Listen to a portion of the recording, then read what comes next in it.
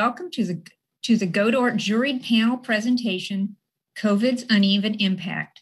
My name is Liza Weisbrod, and I will be moderating our panel today. We have three speakers who will examine how COVID has affected different communities. First, Dr. Cassandra Logan from the U.S. Census Bureau will discuss the Household Pulse Survey, a survey designed to collect data on the way in which people's lives have been affected by the pandemic. Next, Dr. John Krueger, the Undersecretary of Medical Staff and Quality of the Chickasaw Nation Department of Health, will talk about how the pandemic has affected the Chickasaw Nation and the tribal response to COVID. Finally, Dr. Preetha Iyengar, the Chief of the Outbreak Investigation Unit for the COVID-19 response at the District of Columbia Department of Health, will discuss how the pandemic has impacted the District of Columbia and how the disease has been managed over the last year.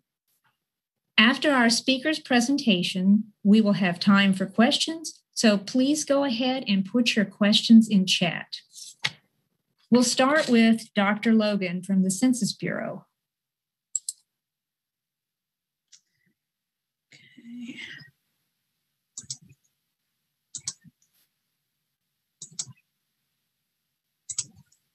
Good afternoon, everyone. As was mentioned, my name is Cassandra Logan. I'm the survey director for the Household Pulse Survey, a survey run by the U.S. Census Bureau. So due to the coronavirus pandemic, there was a need for real-time data on the social and economic impacts of the pandemic. So the Census Bureau sought out to meet that need by quickly and efficiently deploying the Household Pulse Survey. So it's an experimental survey, and all the results are disseminated as part of the Census Bureau's Experimental Data Products Series. And as far as timeline is concerned, the Household Pulse went from idea to fruition within a month. So development of the survey began on March 23rd of 2020, and we began collecting data on April 23rd. And so we've had multiple phases of the survey so far, with the first phase running from April 23rd to July 21st, 2020. And we worked with a number of federal partner agencies on the survey. And we, as you can see on the slide, phase one were our initial partners of labor statistics, health statistics, HUD, the National Center for Education Statistics, USDA, and the Office of Management and Budget. And then as we added on additional content coming from other agencies when we started different phases of the survey. So the content from phase two and phase three pretty much had the same content in agencies. But in October of 2020, we were under an emergency clearance. That's one of the reasons we were able to do it so quickly. But in October of 2020, we shifted from emergency clearance to a normal clearance from the Office of Management and Budget. So we were initially going to end our initial phase three in December of 2020, but because the pandemic was still going on and there was still a lot of good information that we needed to collect, we continued phase three in January of 2020. And during that time, we added vaccination questions from the Centers for Disease Control. And then we also revised the questionnaire, dropped some questions, and added some additional questions. So we're currently in phase 3.1, which began in April, and it'll run through early July. So we, in this phase, we included additional content from the National Institute on Occupational Safety and Health, as well as the Maternal Child Health Bureau and Department of Defense. And so I'll cover the content in an upcoming slide. So we use the Qualtrics platform for the survey, which is a web-based survey instrument. You may have received other surveys using the Qualtrics platform. One of the reasons we were able to start the survey so quickly is because we were already able to use the platform. So we didn't have to worry about getting an authority to operate. It was already an instrument being used at the Census Bureau. So, that was one of the benefits of being able to leverage existing infrastructure and data sources, and it got us out into the field pretty quickly. And also because due to the pandemic, our National Processing Center was closed, and that's usually where we send mail out invitations for surveys. as well as our telephone centers were closed. And of course, we couldn't send out our field representatives to do in-person interviewing. This survey, we use email and text to send out invitations to households. So that that's one of the reasons it's still experimental, because when you send out email, text, and invitations, you don't really get that much of a response back. Face-to-face phone calls are always still the best ways to collect data. And one thing we were able to do, we were able to use our master address file and link it to other files we had that had phone numbers and emails. And so we were able to match the master address file to these other files to come up with, that helped us to send out these invitations. Okay, so this is a rundown of the various content. So initially, we did basic, this is all the categories of the content. And so the Black text are the ones that began in phase 1. And then phase 2 and 3, we added the content that's in red. And then in phase 3.1, we added the content in green. So we're preparing content for phase 3.2, which is set to begin in July. So throughout the survey, we dropped content, we've added content depending on what was actually going on in the world. So of course, a lot of people are interested in our vaccine content, vaccination intent to receive the COVID-19 vaccine questions. Also, a lot of the renter and mortgage payment questions, like who's behind on paying a rent and mortgage, which is going to become even more important as the moratoria for rental relief and mortgage relief has ended. So we'll have some additional content on that upcoming. Okay, so just discussing some of the findings from the survey. So this is through the end of phase 3. Once phase 3.1 is complete, then we'll update these charts. But through looking at from the beginning through the end of phase 3 at the end of March, this shows the percent of men and women not working because of children's arrangements. And so as it shows, a higher proportion of women were not working due to children's arrangements than men throughout the survey. And that just means like when children's childcare is closed or schools are closed, more women's work is affected than men.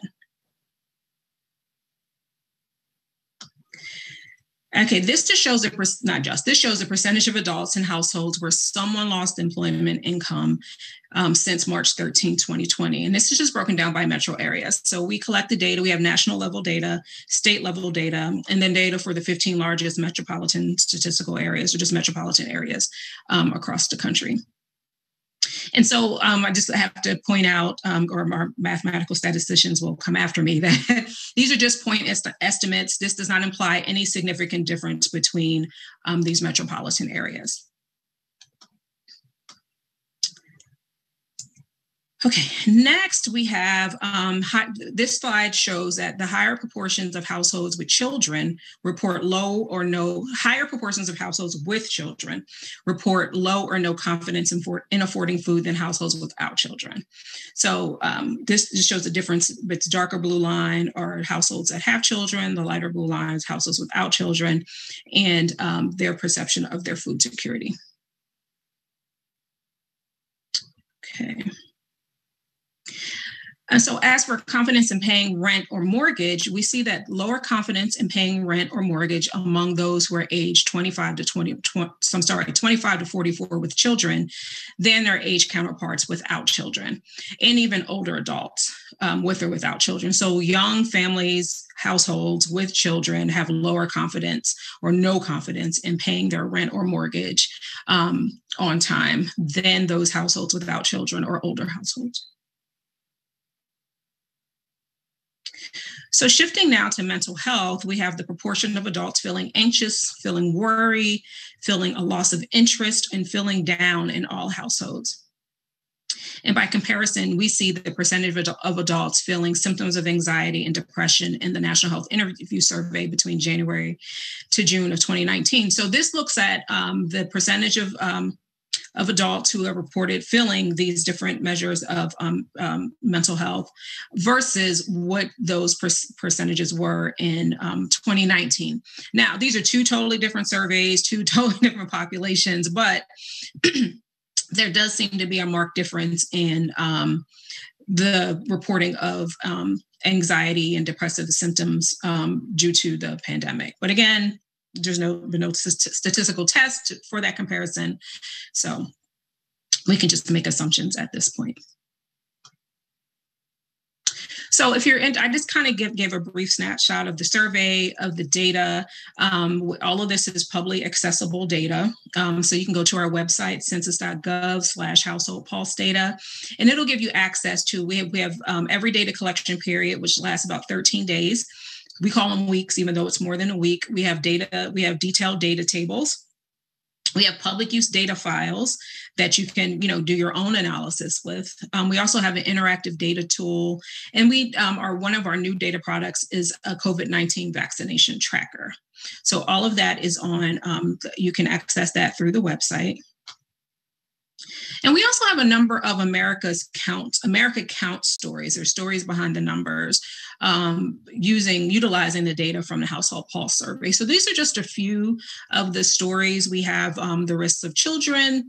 We have how are Americans using their stimulus payments, how self-employed adults are affected, and how households with children are more likely to report loss in employment during the pandemic.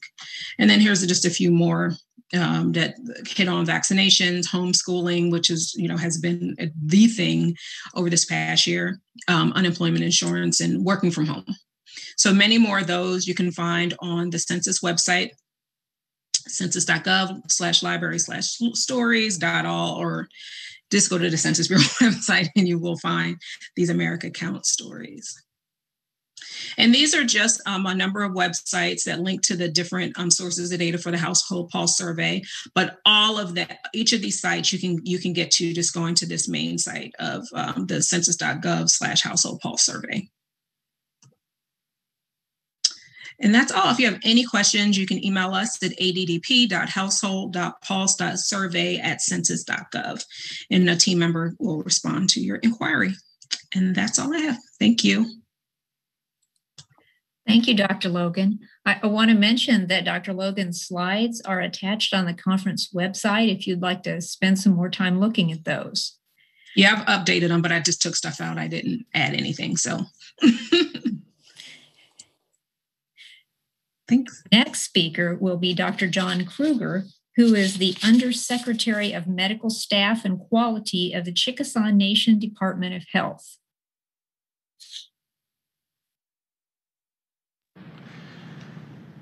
Good afternoon. It's my honor and privilege to represent the Chickasaw Nation today and to speak with you and try to convey a little bit about what we did for our coronavirus response within the Chickasaw Nation. I am the Undersecretary of Medical Staff and Quality, so I serve within the Chickasaw government under our Secretary of Health, and I'm also the Chief Medical Officer and Chief Quality Officer for the Chickasaw Nation Department of Health. A little bit about the Chickasaw Nation. So there are roughly 70,000 Chickasaws, and about half of them live within our territorial boundaries. We cover a roughly 13-county area in south central Oklahoma. The capital of the Chickasaw Nation was originally Tishmingo, which is down to our south. But right now we are located in Ada, Oklahoma, where our capital is. We have 4 health campuses within the Department of Health, where we deliver most of our services. The Chickasaw Nation migrated to this area during the forced removal of the Trail of Tears in the 1800s, and then was able to purchase most of this land that you see here, and this is our territorial boundaries. We are technically a reservation, however, we're an integrated population within this reservation, meaning that the bulk of the citizens living within these territorial boundaries are not Chickasaws. There are people that are not, so we're not a reservation as most people would perhaps envision a reservation, even though due to a recent Supreme Court decision, we are considered a reservation still. this integrated population, we live and work with our neighbors. And so, but our health service in general, during times when there's not a pandemic going on, would only treat CDIB cardholders. Those are members of federally recognized American Indian or Alaska Native tribes that were eligible for a tribal health benefit. So we serve a number of tribes. There's over 70 different tribes or 35 different tribes within the state of Oklahoma, but we serve over 70 different tribes within our departments of health. However, during the pandemic, we needed to do things differently. And so as in March, as the pandemic broke, we stood up our incident command team and started to really work on a plan for how we were going to address the pandemic. Again, if our neighbors become sick, they infect us. And so we had a really challenge. We're not isolated where we can shut off our borders or do things like that. On top of that, that's never been the Chickasaw philosophy. Our governor, who you'll see on the next slide, has served 9 consecutive terms as our governor of the Chickasaw Nation, and we've enjoyed a great prosperity during his tenure. And the mission of the Chickasaw Nation is to enhance the overall quality of life of the Chickasaw people. I will tell you that what he tells us all the time is a rising tide lifts all ships. And so we really believe that if we do well for the Chickasaw people, that we'll do well for the rest of the citizens that are living in our area. And so we've tried to do that. We have a vibrant workforce of almost 16,000 people and have almost 200 businesses that we're responsible for. We provide a lot of services in our 13 county area, but also to the rest of many Oklahomans and also Texans. Our vision is to be a nation of successful and united people with a strong cultural identity. And this year, our mission became to be one Chickasaw Nation. So we really all work together across all of our governmental divisions, across all of our enterprises to come together to try to address this pandemic head on. And I think that was really the success. This is a picture of our governor, Bill Anatubby, and Lieutenant Governor Chris Anatubby, and they have served with great leadership during this period of time and provided us with a mandate to protect and preserve life.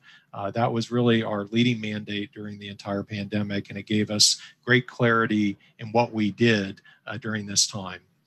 As you know, American Indians and Alaska Natives, according to many reports, are at least 1.8 times greater to die from coronavirus. And what we saw in our health system, and that is as compared to non-Hispanic whites. So we were one of the, some additional data came out from the Color of Coronavirus Project that showed that we were experiencing in general across the nation, American Indians and Alaska Natives were experiencing rates of death that were significantly higher, as much as 64 to 70% higher than non-Hispanic whites.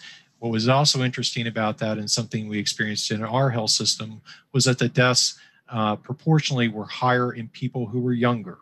So between the ages typically of 40 and 55 or 40 and 60. And I think the reason that we saw that here, although it's difficult to parse through the data, is that our elder patients stayed home.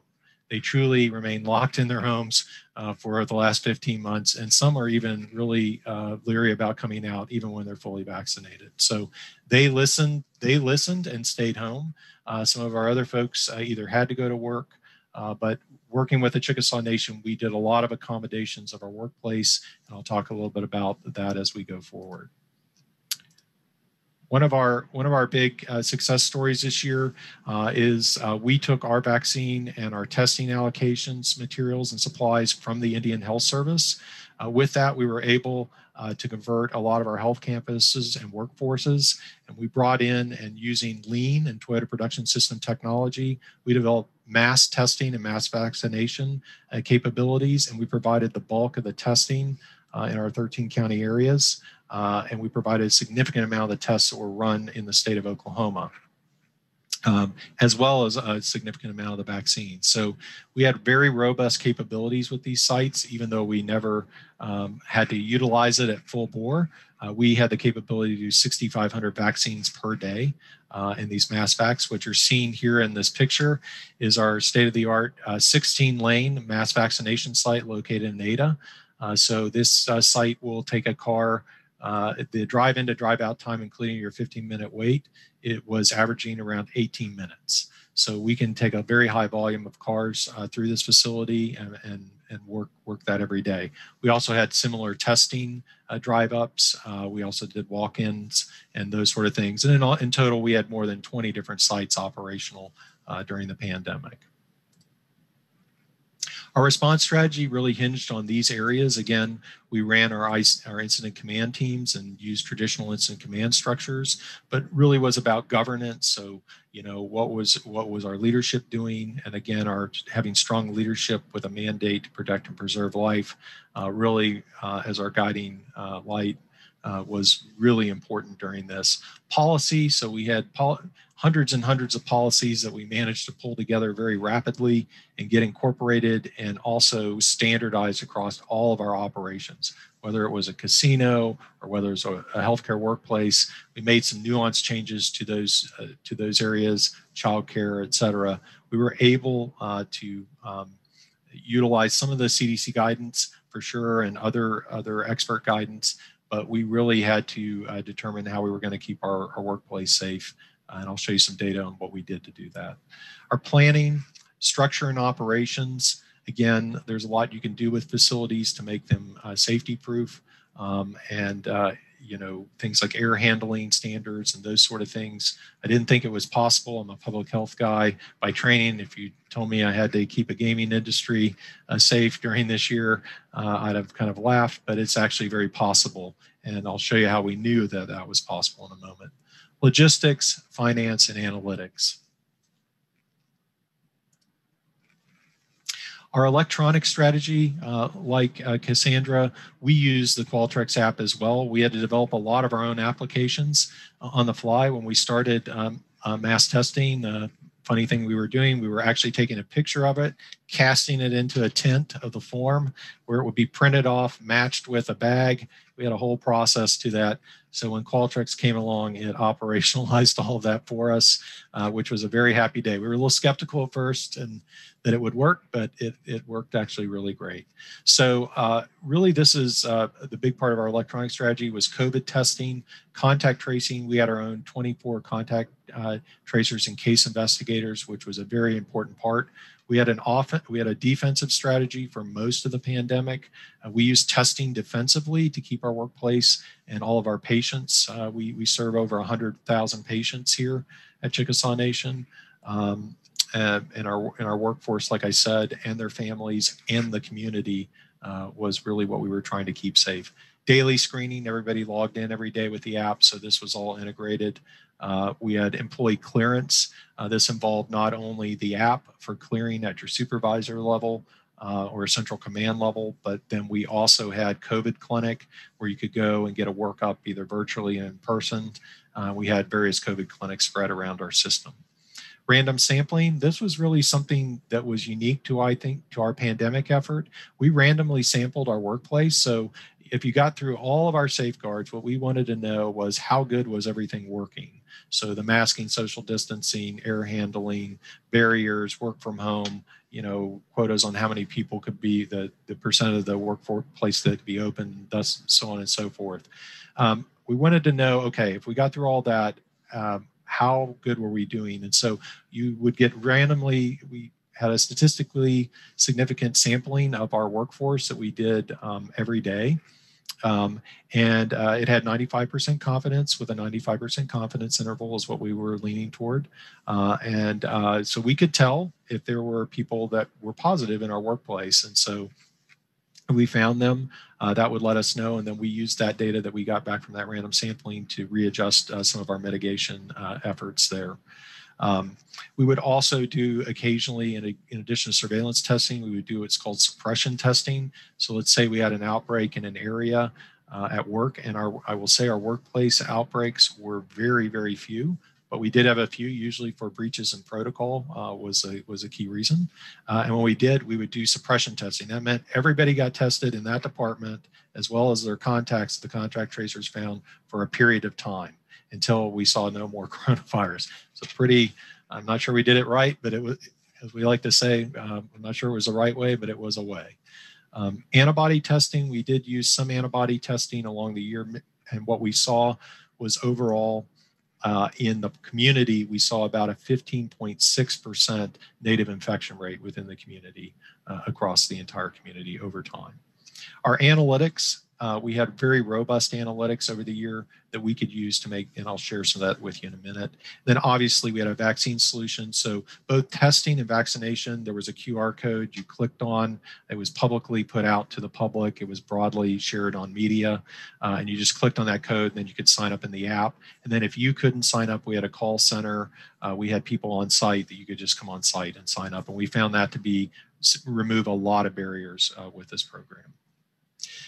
On the left, you will see some of how we were looking at data there. This is looking at our Toyota production system data. So we used a lot of visible data with our teams during the day. So some of it, not everything we did in Qualtrics. Sometimes we would do time studies because we wanted to make sure we had an efficient process. What we discovered is people don't like to wait, even though they may be getting a free service. There's a lot of anxiety going on, and so if you can reassure them, keep them busy, keep them engaged during this process, and get them through the process as smoothly as possible, as professionally as possible, that really works. So we called ourselves, not to use a commercial source, but we called ourselves a Chick-fil-A of vaccine and testing. So that we became quite proud of that over the year, and our teams really took that as a badge of honor at keeping our cycle times low. This is just an example of some of the places. This was using a large ballroom in a gaming institution as a source for vaccines. We also had an outdoor clinic that I can't show here. And again, you would get a QR code. You would scan that. It had all the screening and things in that app, and we developed all that with Qualtrics this last year. So this is our data and our testing over time. So to date, we've performed almost 124,000 as of today COVID-19 tests. We've delivered 61,761 COVID-19 vaccines. That's 85% of our elder cohort has been fully vaccinated at this time. And 85% of our health staff here in the Department of Health has received one dose, and 83% are fully vaccinated here.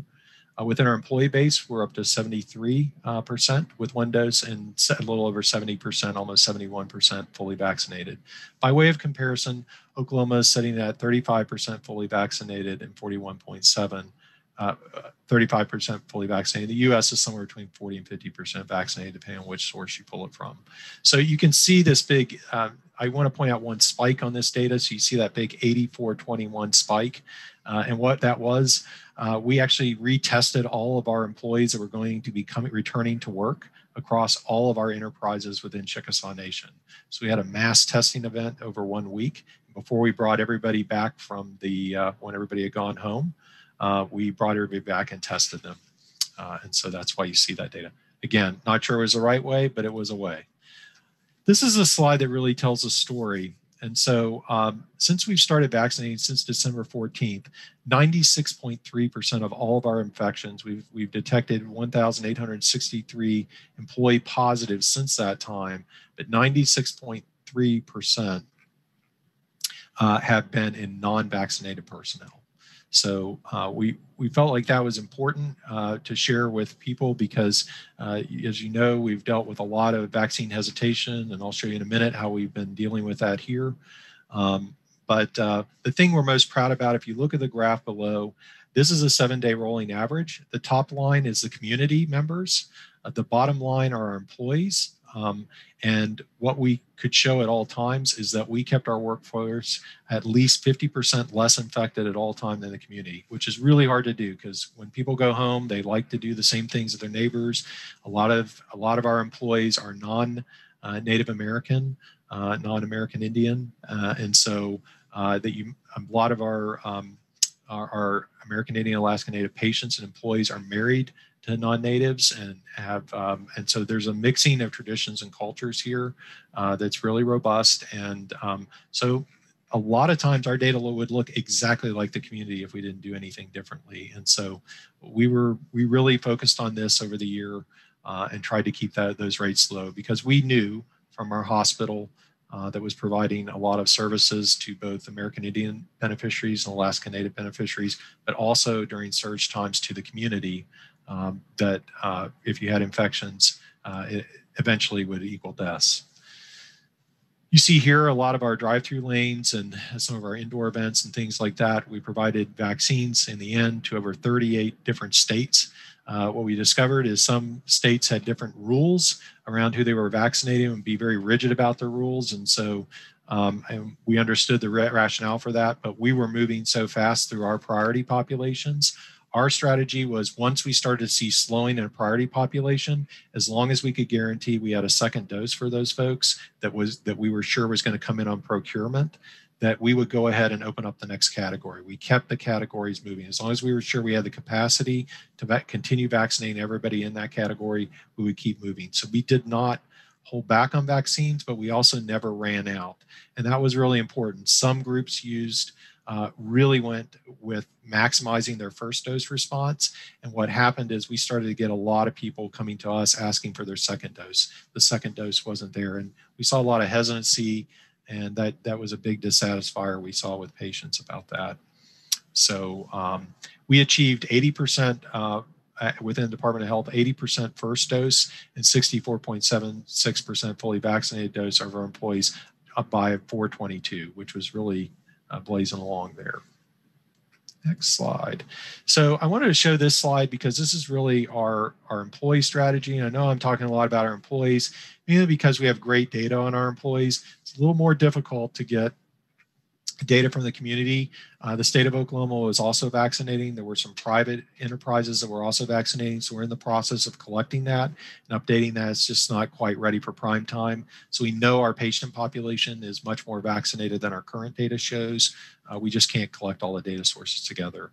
But you see over time, we went through our priority workforces and also our patient population priority groups. But this is just showing the employee data.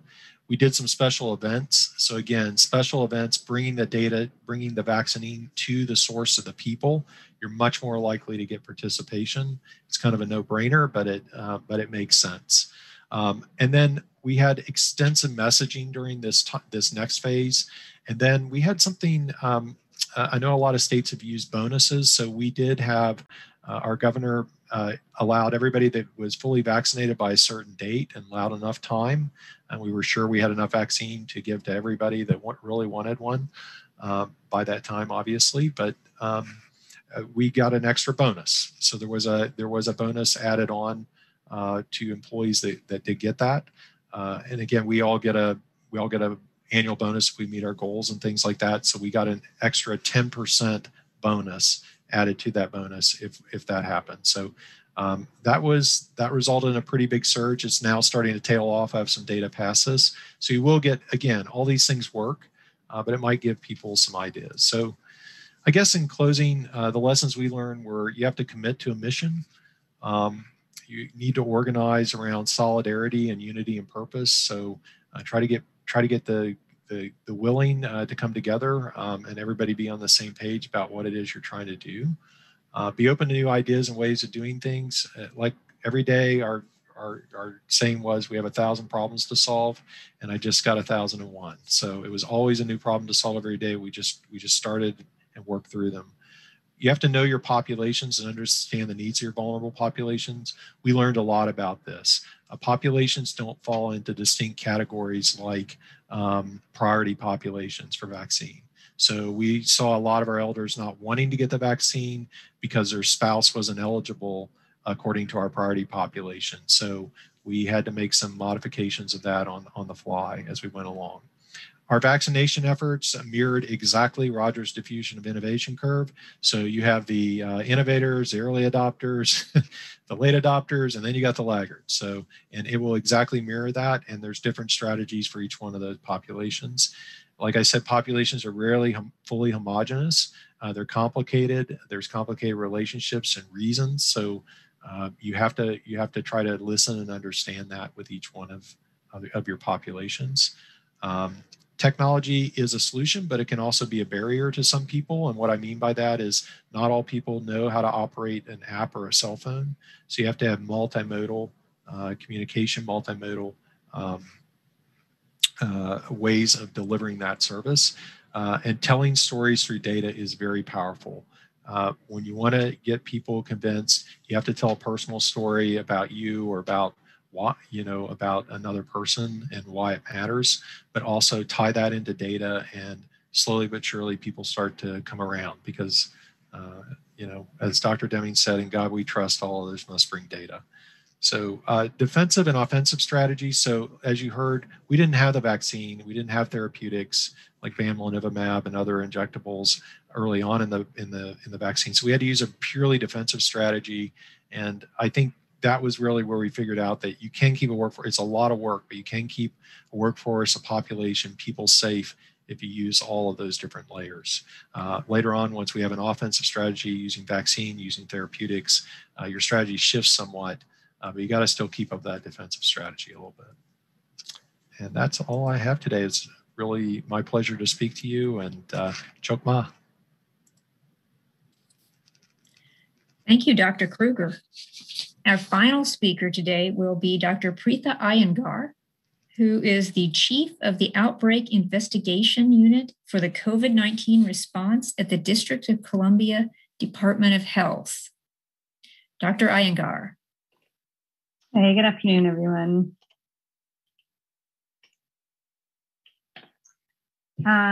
Great, so thanks everyone for having us join you. As mentioned, I'm Preetha Iyengar. I led the outbreak unit for the COVID-19 response, and typically I'm a medical officer at the Department of Health, leading the infectious disease surveillance programs there. Oops. Yeah. Just starting off with kind of how the pandemic looked in DC. So our first case was announced on March 7th. But as I'll show you in a few minutes, our preparation began a little bit before then.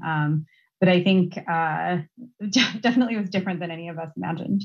Really, the outbreak was characterized by two major peaks in DC, and and I will describe how our response varied throughout this time period.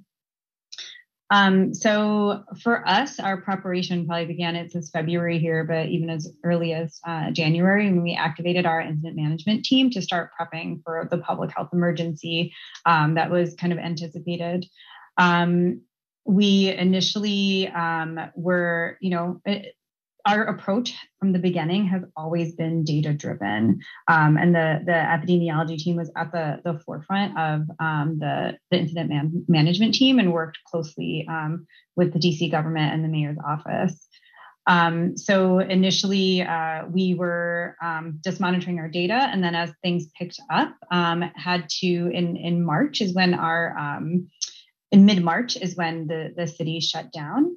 And very quickly, health departments across the country, including DC, just had to scale up in a number of ways.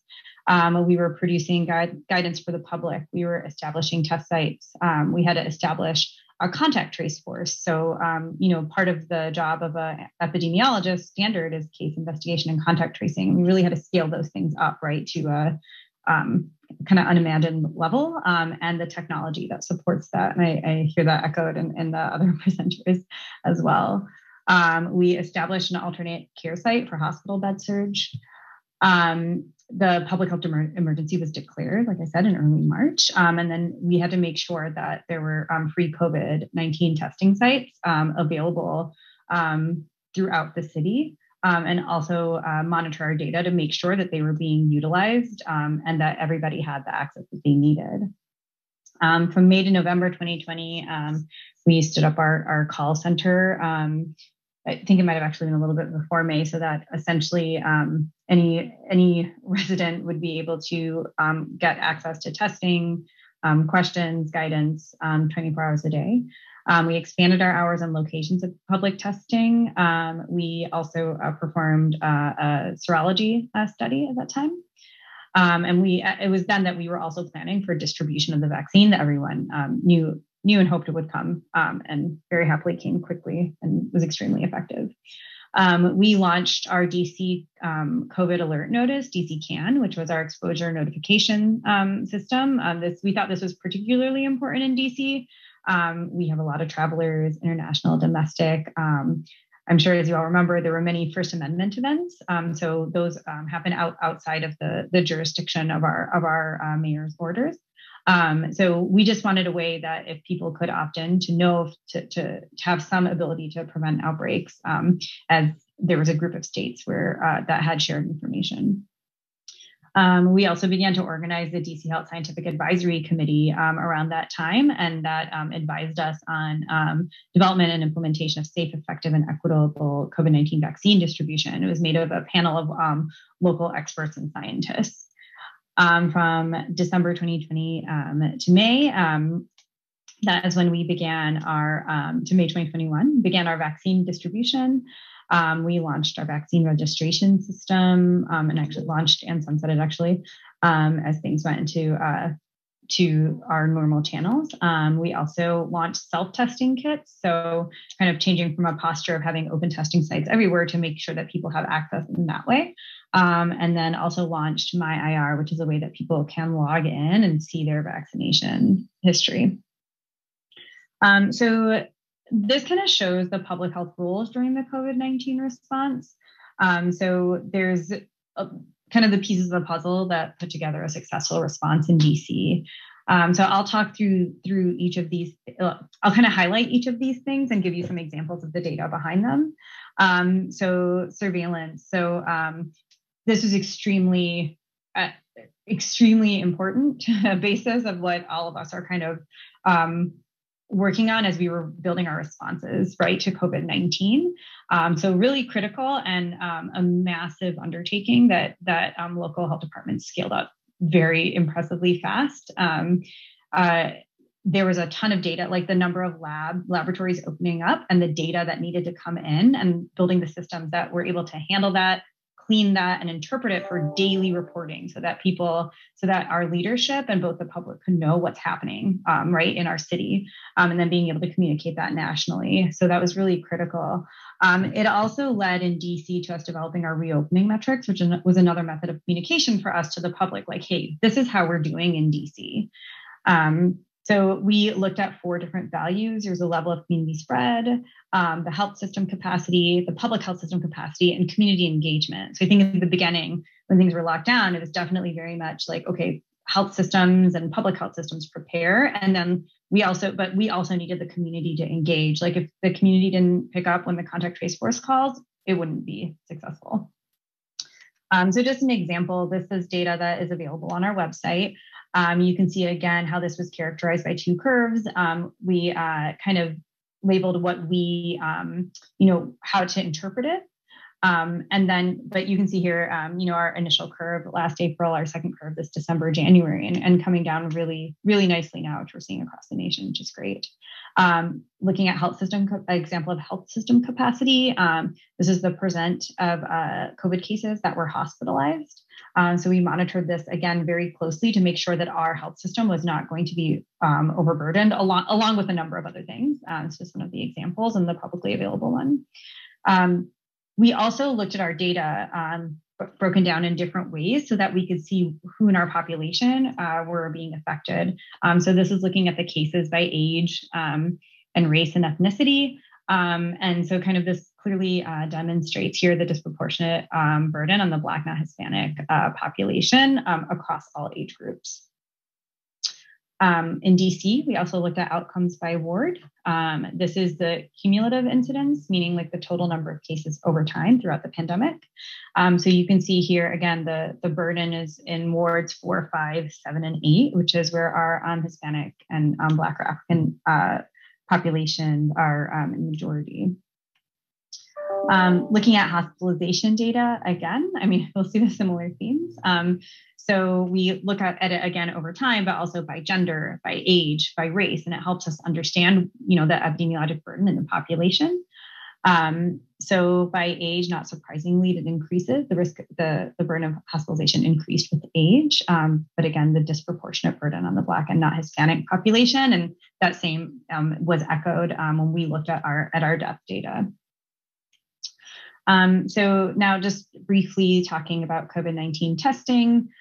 So again, it was very important for us that we were ensuring that there was equal access to testing, and then also making sure that there was connections to care. So this is just an example of the testing by ward in the last week. So you can see that the uptake in the wards at this point is quite equal throughout, and we really strive for that in the beginning to make sure that everybody in every ward had the access that they needed. Sorry, I saw the time, so I'm going a little faster. So there's also so another huge component is the disease investigation and contact tracing, and the public health consultation and technical assistance. So the way we approached it is really looking at our data, looking at community settings, businesses, and then also healthcare facility settings. That data is pretty complex. I'm not going to get into it really here. I'll focus on the community side. But we had the contact trace force to contact individuals, to do case investigation and contact individuals to identify contacts. But we also had an EPI team that was focused on outbreaks, and a way for businesses to submit information if they had more than one case, so that we could provide support to kind of contain the spread within their business. So this is a summary of DC's outbreak data. And it kind of helped us assess, like what are our places of risk? Like, what are places that need more support? Again, what's great for us now, we haven't actually had an outbreak since within the outbreak since May 21st. But you can see it helps us assess, like we can see that they're in DC, what was really contributing were, not surprisingly, childcare, office buildings, restaurant bars, school buildings, and universities. So kind of helped us when we were developing our guidance and how we were pulling the mitigation measures. So with health guidance and risk communication, again, very brief focus on this topic because it's a hugely important role. We found ourselves, especially epidemiologists, we found ourselves, from the being always in the background with our surveillance to suddenly having to explain to news reporters what an epi curve was. So really interesting shift in how people were uptaking the data and needing to understand, right? Because it really was, they could see the impact on their everyday lives. So some of our communication, our website, coronavirus.dc.gov, was a major source of communication. All of our guidance was up there. The mayor's orders were up there. We have a lot of information about vaccines in different forms, helping people to understand what they are. The mayor and our director had weekly and twice weekly press conferences to interact with the public, interact with the press. And then we also have very specific communication for healthcare providers through health notices, through the guidance documents and algorithms. And then there's a whole separate, there's an entire separate response for vaccination, which I can talk to in a minute. And then the last part is vaccination. So this kind of shows the vaccinations in DC over time. So really we've done I think pretty well in DC, which we're really excited about. We were able to achieve the goal, President Biden's goal of 70% of the population over 18. So we're really excited about that. We are looking at our data in different ways to target, right, hesitancy and our resources for where their support is needed. So this is looking at coverage levels, so the percentage of a certain population that have taken the vaccine. And we've broken it down by race and age group as well. You can see that there's lower uptake in the Black or African American and then less so than in the Asian or Pacific Islander population. But also you can really see the differences by age group. So in that 65 to 74 age group, like that age group took it, like I think we're more than 85% in that age group.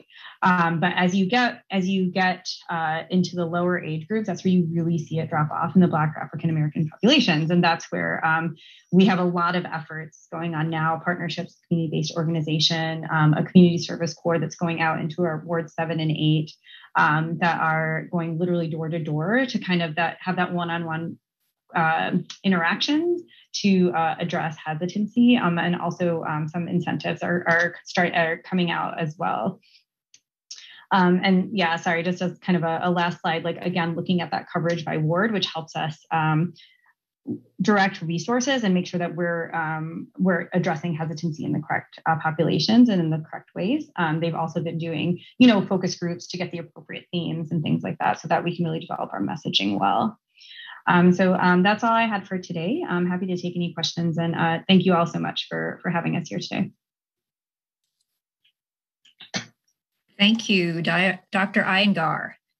We do have a few questions in the chat. We have one that is a comment and says it's not let's go here.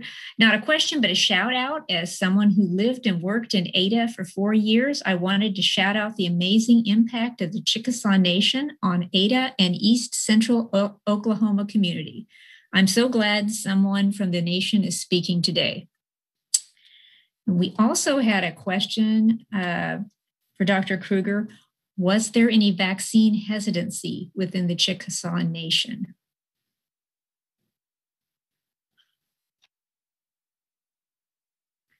You're muted. Okay. We're not hearing you.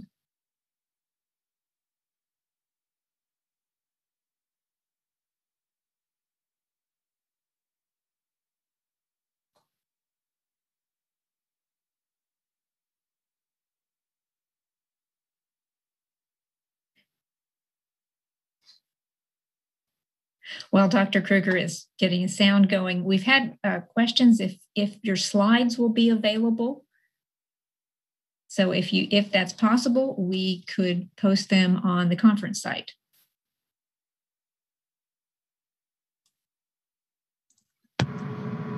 Yeah. Can you hear me now? Yes. Okay. Sorry, don't know what happened there, but I got an error message the mic went out. So yes, to the question of vaccine hesitancy, we have had vaccine hesitancy. I would say, most of our population here kind of mirrors, what Oklahoma populations. There's been a lot of vaccine misinformation that we've seen. We've addressed that point on. So we own our own media outlets. We own radio and our own Chickasaw TV. We have several different publications that are really beautiful that we get out. And also, through our workforce, through our clinics, through our patient populations, et cetera. We spent what seems like just an everyday battle. I get emails every day, that, hey, I heard this or I heard that, and then you have to research it. I never thought my source was going to be, I forget one source that I got. I'd never heard of the rumor that had started. And so when I started looking at the source, actually to go into tabloids to figure out where this was coming from. And I actually quoted it as a source because it is a source of sorts, but people get their news, I think, very differently in various parts of the country. I think a lot of it mirrors some of the divisions we've seen across our country on other issues. And there are obviously agendas driving some of these issues. And for whatever reason, people, at times we've seen some groups really align with those. Those seem to be our most difficult people to change their minds about the vaccine and try to let them know that this is not this is a public health measure. But this last year, as I'm sure it was, if you're all public health people, it was hard to practice public health for a while here in the United States. So I think we have to be very clear about that public health tries to maintain that middle ground on this, but we had to follow what we've been trained to do as public health people. That's all we were doing, but that was a threat to reopening an economy, and that became a big issue. And so trying to understand that in the political context, that's what I thought our leadership did really well. They threaded the needle and made it about protecting and preserving life. They turned it into personal stories. They got the vaccine themselves and were very public about doing that. When it came time to be tough at times and have those harder conversations with people that wanted to challenge the science or just ignore it and kind of have a kind of a straw man argument about things, or use kind of logical fallacies and arguments. We talked about that too. Nice way. We're nice people. We're Midwestern, so we're nice.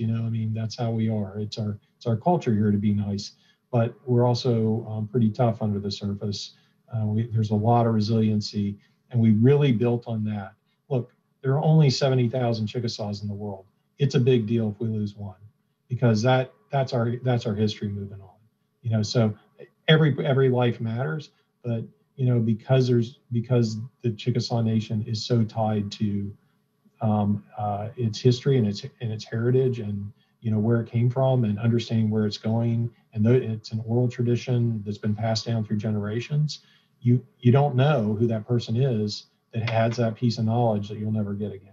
And so it really was our impetus this year, and we focused on that. And the thing I'm most proud about in the nation is that we work together across every department. When IT broke down, I had people, from people that normally worked in many of our other industries. They were out climbing up poles in our parking lots to put in a mobile hotspot. It was amazing. We worked in tents. We got snowed on, rained on, tornadoed on, you name it. It happened to us, and we got through it all. And it's made us a lot stronger as a team across all of our group. But it brought a lot of people together. And when times got tough, we leaned on each other. So yeah, there is vaccine hesitancy to this day. We continue to just chip away at it. It's slower growing now. Once you get over in the 80s, it's hard. I'm not sure we'll ever get to 100%, but we have had some departments within some employed departments get to 100%. Thank you. We appreciate our speakers. They were great. We are out of time, but this program has been recorded and it will be available on the conference site along with the slides. So thank you everyone for attending, and thank you especially to our speakers.